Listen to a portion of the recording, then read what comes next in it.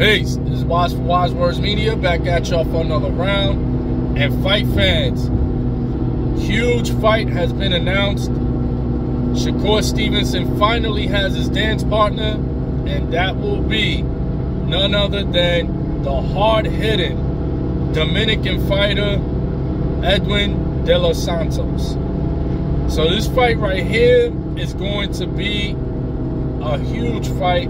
I mean, Shakur Stevenson has been the boogeyman in boxing. He's been heavily avoided by some of the biggest names in the division. Everyone from Lomachenko to Pitbull Cruz to recently Frank Martin, George Kambosos, you name it. They've all been ducking. And you could exclude Devin Haney. Devin Haney does not belong on that list of people ducking Shakur, because Devin Haney came to the negotiation table. Shakur was the one that was like, I'm not feeling that. Plus, Devin Haney is already too big for that weight class, so he's moving up to 140. He might come back down to 135, but the Haney situation is completely different. These guys like Lomachenko outright said no. Pitbull Cruz was very vocal. Him and his father were extremely vocal that they did not want the fight. Kambosos outright said no. And recently Frank Martin said no. So the one guy who has been, for the past year or so, mentioning Shakur Stevenson, calling him out type, has been none other than Edwin de los Santos. And the one thing that I think makes this de los Santos fight better than the Lomachenko fight, better than the Pitbull Cruz fight, better than Kambosos, better than Frank Martin, what makes it better is two things. Edwin de los Santos has belief and ability, right?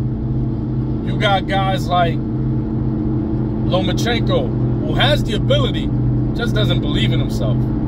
Just doesn't think he can get the job done against Shakur. You got a guy like Pitbull Cruz. Ability is there, doesn't believe in himself. Kambosos, I hate to say it this way, but I don't think he has the ability nor the belief. And Frank Martin has the ability, but belief seems to be lacking. Now, Edwin de los Santos, on the other hand, has both. He believes he can beat Shakur Stevenson. He is very adamant that if he has this opportunity, he can shock the world. And with shocking the world, that includes me, because I still have, you know, as good as Edwin de los Santos is, I still have Shakur Stevenson beating him. But this is what being great is about, or proving your greatness, is going and defying the odds. Doing what de los Santos is doing. Taking on who at the moment is the best fighter in the division, Shakur Stevenson. So de los Santos did it with the young up-and-coming fighter, El Rayo. He demolished, completely destroyed Valenzuela, and he put his name on the map, man. He cemented his name as a prime fighter in the lightweight division, and now he's going straight to the top. He's taking on Shakur Stevenson for the vacant WBC lightweight title. The winner becomes lightweight champion. So he has the belief and the ability. The ability is very important, because you can believe, you can have all the belief in the world. But if you don't have the ability, you can't execute on that belief. You can't manifest and bring that into existence. A brother like Edwin de los Santos, who packs a mean punch and has technique and is a pressure fighter, he can be technical, but as we saw in the Valenzuela fight, when he has to be the aggressor, he will be the aggressor. And with a fighter like Shakur Stevenson, you gotta you gotta think back to the genius words, the wisdom that Floyd Mayweather delivered on us, which was, you gotta box the banger and bang the boxer, right?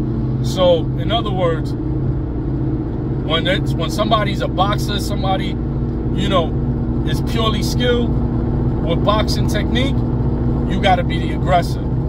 You gotta bang the boxer. But when somebody comes in with pure aggression, they relying on that power to knock you out, you gotta box the banger.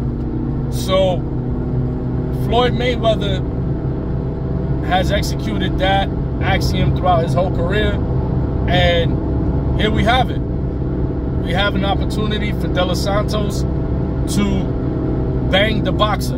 You know, come in aggressive, throw punches and bunches, and when he lands, he got NyQuil in them gloves. He puts people to sleep. So, hey man, we can see what happens this week. This upcoming fall, the fight scheduled for November 16th, and it is going to be a really, really good fight.